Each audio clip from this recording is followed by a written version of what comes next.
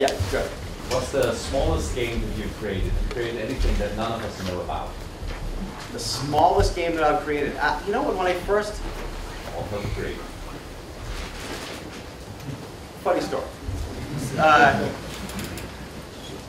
You know, back in the day when Bethesda was getting bigger, we were working on some other games, and Sea Dogs was probably a Keller, and I remember that they had acquired the Disney license, so they turned Sea Dogs into like a Pirates of the Caribbean game or something. And I remember working on that, and we were trying to try to make the dialogue more American friendly, less I'm going to slit your throat and kill you, and a little bit more yo ho ho. And so that was really interesting. But all the things I've been working in the AAA video game industry since I started, and I've been very fortunate to do that. So. Yeah. Yeah. You said that everyone had to participate, and the things they created needed to be in the game. Yeah. I'm wondering. Did you create inside the studio small teams, or did everyone have to do it by themselves? And for example, if a writer, if you have a writer, did he have to go into the tools and actually script the whole idea he had? Yeah, so it's a great question. So did we work by ourselves or in teams? And so it was completely open. You could do something by yourself. Most people would immediately go and form small teams with each other. And so they would leverage the strengths. An animator would work with the writer, and they'd create these little scenes together. And actually, so what happened from that, looking at the Game Jam thing, we ended up using that. To this day, we still use that format. Whenever we make content in the game, we call them strike teams or sometimes other names, but it's very much feels like everything we put in the game now is like a small Game Jam. That's how we work. Yeah, good. What is the hardest part of being a game designer, or the biggest challenge?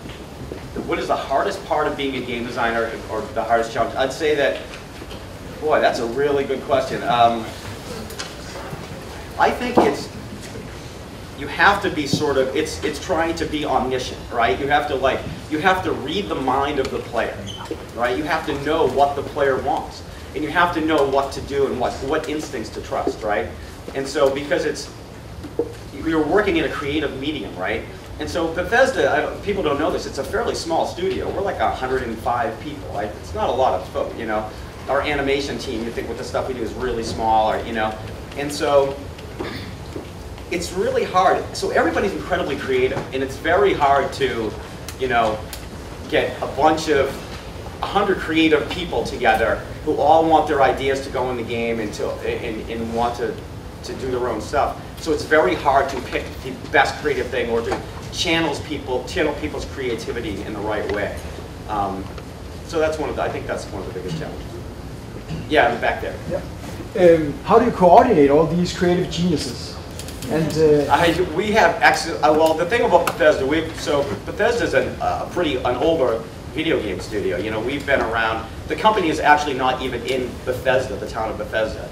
It started there. It's in Rockville, Maryland, and we've just been making games for so long, and there's very little turnaround. The people that I work with are the same people I've been working with for like a decade.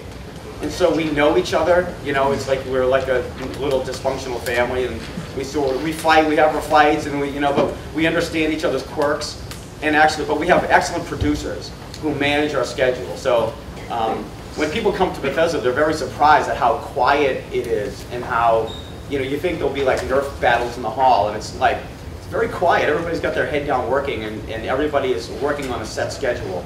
So it's we have a very good production pipeline. Yeah, all the way in the back. You mentioned that the studio learns from previous experiences when you design the new games in, for example, the Fallout series. In Fallout 4, I was wondering what was the design choice behind removing the karma system from Fallout 3 and other games? Excellent question. Wow, it's funny, I was just thinking about that yesterday. So why did we remove the karma system? We looked at where the game industry was and where games were at, and the karma system is a really interesting way of gamifying morality, rewarding the player based on good or bad.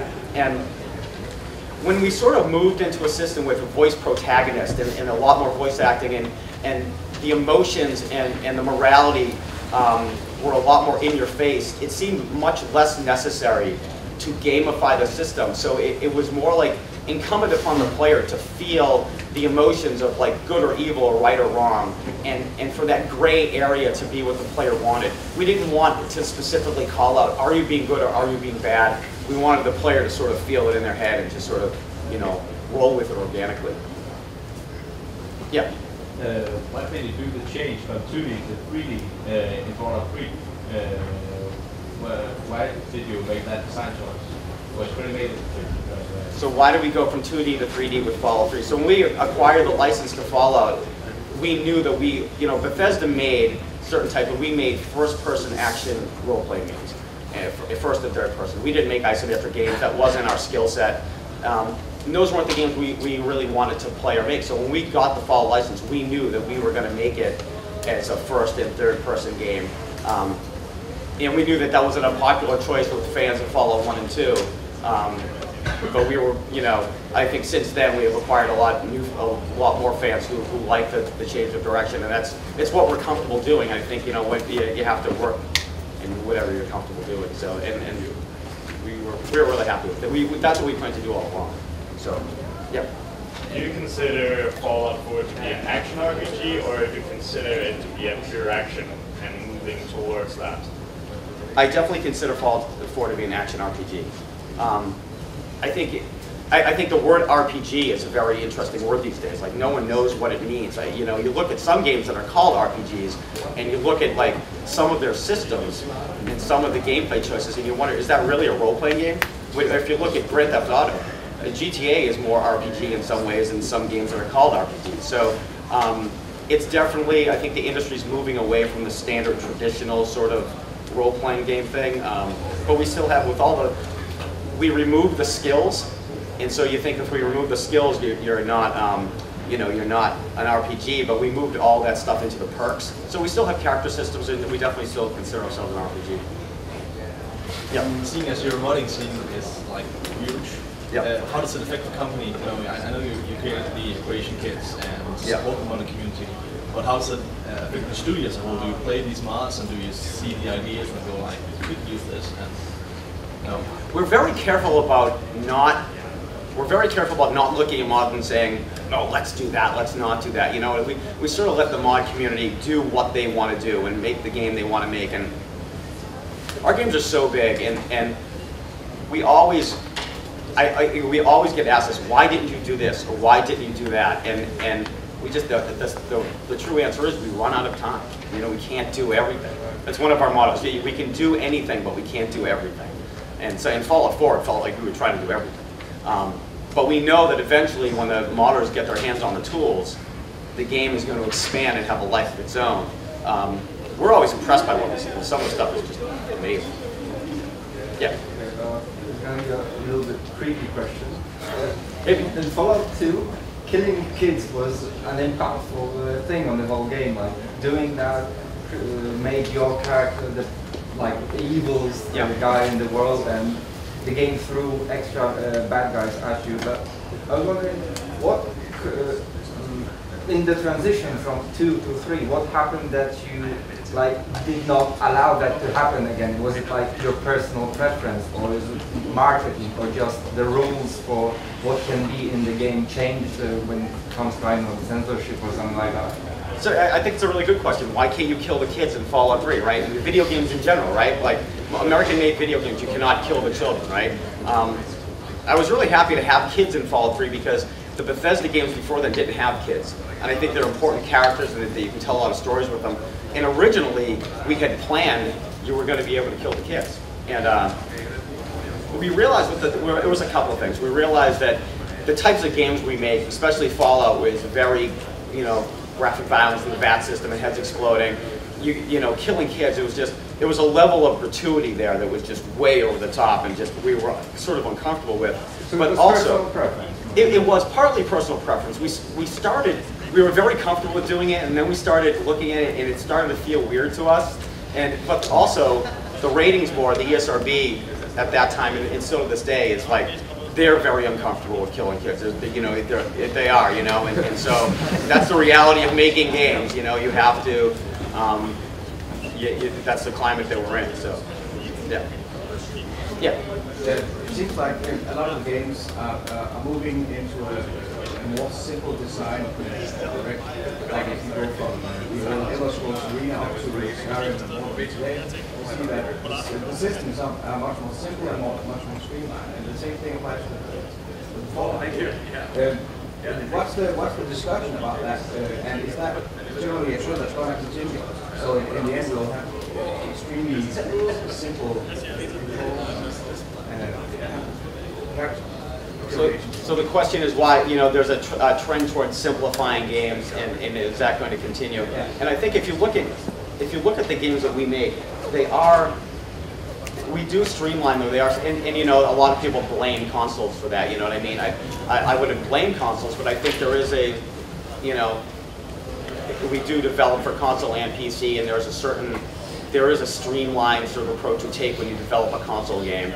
It's very different designing a game with a controller than it is a keyboard and mouse. But when I look at Bethesda games, our games are actually kind of kludgy in a charming sort of way. We still do things that other games, other giant RPGs don't. Like, we are almost the last bastion of simulation as far as RPGs go. I mean, a big mass market games. The fact that, we have a crime system and you can screw with the game in different ways. It looks simple, but there is a level of complexity that's still there. And for us, it's all about accessibility to players, And of course, you want to attract more players, and the more accessible you are, the more players you attract. So it's always trying to find the balance between, you don't want to make it too simple and too dumb, but you want to attract more players. So yeah, it's going to continue. I think it's the level it's at now is probably where it will stay. I don't see it. If it gets any more simple, I'll be bored silly. Like, I don't think that's, I think it's in a good place. I mean, actually, Fallout 4 is like, some of the stuff is really complex. If if you're not a gamer and you pick it up and you like put on power armor and you're just lost and try to use the workshop system to build stuff, it's the thing about now, too, I'll continue this for a little bit, like, I've noticed that it's actually a little bit easier some complexity is coming back, because now that everyone has access to the internet, no games ship with a manual anymore. It's like this weird unspoken rule that everyone knows everyone's going on the internet to find out, information. It's like, if you look at games like Bloodborne and stuff, you go online to learn the stories, and if you get stuck in something, you go online. So, like, I think that leverages a little bit of that. Yeah, good. Yeah, you mentioned earlier that someone at the team made a version where instead of waiting up 200 years, you have 2 million, you get this kind of universe. Is there any form of universe that you would want to, so to speak, fall out to find? Like, oh, now we are in an apocalypse space on the Wolfenstein universe, or now the rat plague from Dishonored has taken over the world. Interesting. I never thought about that. I don't know. For me, I'm not into post-apocalyptic stuff so much as I'm into the Fallout universe. So for me, when I think post-apocalyptic, I'm very channeled in the Fallout universe. I actually don't really like when there's crossover Easter eggs between franchises. Like, I like for our worlds to stand on their own. So I always sort of reject, like, I don't want to find like a Daedric sword in Fallout or stuff like that. It's a good question, though. Yeah. Yeah, as you being a writer, do you have any stories you've written that are your personal favorites? Like, for my example, it's always been Dark Brotherhood storylines in the Elder Scrolls. The Dark Brotherhood storyline from Oblivion is probably my favorite thing that I've written. Yeah. Yeah, that's I think the Dark Brotherhood in Skyrim, I think the story might be a little better, but the gameplay in Oblivion is a little better. And I think because the gameplay is better, it makes the story better. But I think the Dark Brotherhood is my favorite stuff to write there. So, yeah, definitely. Yeah. What #1 tip would you give to aspiring developers? What #1 tip would I give to aspiring developers? Never give up. Never get discouraged. Like, things are like, you're going to make a game that you're going to make something that sucks. It's going to happen, right? But the other part of this is, and this is part of the little talk I gave yesterday, is like, one of our studio mottos is great games are played, not made. And it's amazing how many people don't play their own games. You will create content using whatever tool you have, and then you won't actually play it, and you don't know if it's good or bad unless you play it. And sometimes you're going to play it and it's going to suck. And so don't get discouraged. Iterate. Keep working on it. Keep making it better. Never be happy with yourself until it's where you want it to be. Yeah. Yeah. If you're participating in Nordic game jam right now, is there something you'd like to explore in a smaller format? Smaller game. Is there something? Yeah, boy. There's a lot. Let me think about that. Let me think about that and cycle back around. Okay. Yeah. Yeah. You. It's probably confidential, but can you tell us something about what Bethesda plans to do in the future? What releases? No, that is confidential. I can't. Beyond what is or the information that's been released right now, the studio is really focused on DLC for Fallout. And that is all I can say to keep my job. And I like my job. So. Yeah. Okay. What tip would you give to aspiring writers in writing storylines for games? What things should they think about when writing storylines so they don't make something mumble jumble and weird? So when writing a storyline for games, what is the most important thing? And I never forget that you are like writing for an interactive medium. That the player, your narrative isn't as important as the player's narrative. You know, you might fall in love with your story, the player might not. And so you have to remember that whatever story you're writing has to complement the gameplay, and not the other way around. Gameplay is always king, right? It has to be. So I would always keep that in mind when writing for a game. Seeing as the Morrowind, the storyline is very dark and gloomy and weird in many ways. Yeah. And you have a lot of lore in the Elder Scrolls that's really kind of poetry. Yeah. How does it translate into the new version where it's more medieval and more centralized for a writer? At least, how do you pull out the abstracts and put it into the more normal like? It's funny. I was just talking about that in the talk I did last night. It's like the. When I was doing the Dark Brotherhood, it was actually, when you look at the story of the Dark Brotherhood, I really wasn't crazy about the back fiction. It was a little bit messy, so I wanted to sort of like tighten it up. So the fiction of the Dark Brotherhood in Oblivion is actually the Catholic Church in reverse. The Night Mother is Mary, and Sithis, the Dread Father, is God. And so there's so much lore there that's been written by so many people. I think it's not all strictly medieval, it's whatever we want it to be. So we really are free to sort of change it and, change some of the older lore to make it what we want. There's still a lot of weird stuff there, but we like it being weird and we don't want to change it. So, yeah. Yeah, in fact, blue shirt. Yeah. So where would you like to see the Elder Scrolls series going? Where would I like to see the Elder Scrolls series go? Yeah. Wow.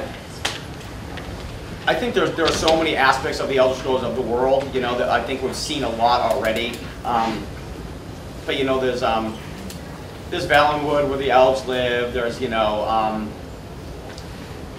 I could go anywhere really. I almost I don't know. We've tended. I would love to see Black Marsh, the Argonians. That's one of my favorite regions. So yeah, I love that stuff. Yep. Great. Yep. Do you think virtual reality is going to be like a household thing that every gamer has, or is it going to die out in a couple of years? Do I think virtual reality is going to die out or be a household thing? That's a great question. I don't know. I think we were talking about this. A few of us went to the Game Developers Conference in San Francisco, and you could not walk around. You couldn't go 3 feet without tripping over someone with a VR headset on. It was everywhere. It was crazy. I don't know what you're seeing. It must be great. And I've used like the Vive thing, and it is transformative. It's amazing, But we were talking about articles that are printed about virtual reality have one of the lowest click rates, online, because the general public does not seem to be that interested.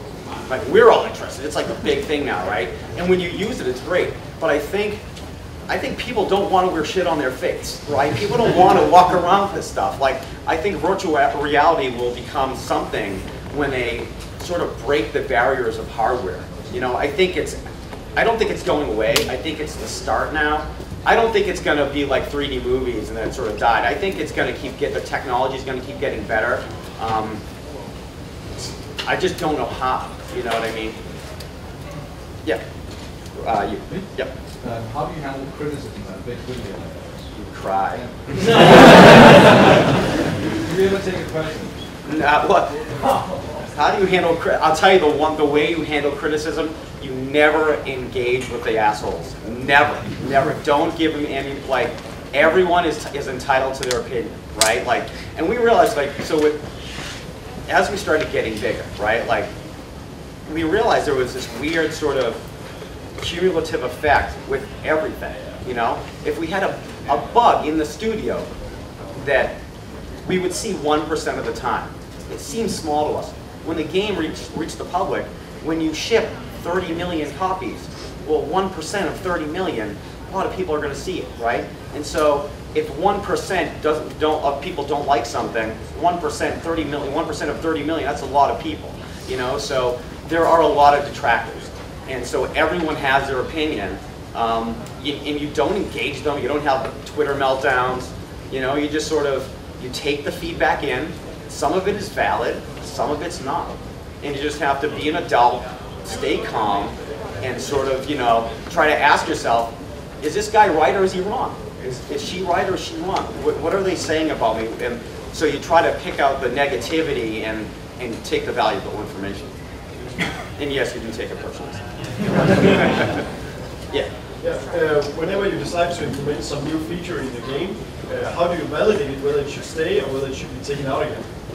Oh, that's a great one. So how do we validate new features we put in the game? We play test extensively in the studio. And so we are basically, we are our own critics. You know, before the games go out, we play it, you know, and any feature in the game that, like, everything seems good on paper, and once you start playing it, you know. So we have removed features, we've added features. In Fallout 3, there was a mini game that I designed. I loved it. It went pretty far too. It was a surgery mini game, and it was basically you had to cauterize your wounds closed. And then we started playing it, and we realized that it's sort of like a management mini game. It's not really like every time you're wounded, you have to do it. And it was just conceptually, it was great, but as part of the game, it just really wasn't fun. So we ripped it out, and took it out. So that's what you just have to play it and see. Can we do the last question? One more question? Okay, we get time. One more question. All right, who hasn't thrown out a question? Anyone? Yeah, go ahead. Last one. How did you decide to use the voice protagonist in Fallout 4? Oh, why did we decide to use a voice protagonist? We basically saw that was the way that the industry was moving, and that was the way we wanted to start telling our stories. Every other major RPG had done it, but like, and I know there's definitely an advantage to the silent protagonist, you know, because that can be your voice inside your head, right? But we knew that there's a certain level of emotion that we wanted to relay, that you can't do that just by reading. So we knew, and so we auditioned a lot of actors, and we knew that we really needed to get two really great actors to do it. And we weren't really sold on it until we had actors that we liked their voices enough that we said, okay, this will work. So yeah. Good for time? All right, well, thank you very much, guys, and have a great time.